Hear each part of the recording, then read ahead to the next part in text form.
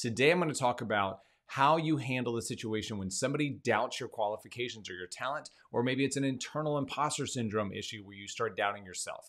These are situations where you start feeling that coming on, whether it's something that somebody says, either it's direct or implied, or if it's you starting to doubt yourself internally.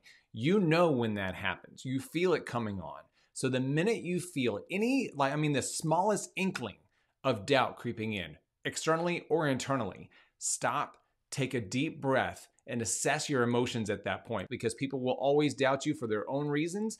And then that doubt actually manifests into imposter syndrome because you start wondering yourself, am I qualified? Am I good enough? Why do I deserve this? Why me? Stop, take a breath, and reassure yourself with positive self-talk that you are capable, that you are able to do something, and that you are more than qualified to make it happen. So stop, take a deep breath, reassure yourself, and go after what you know you are capable of doing.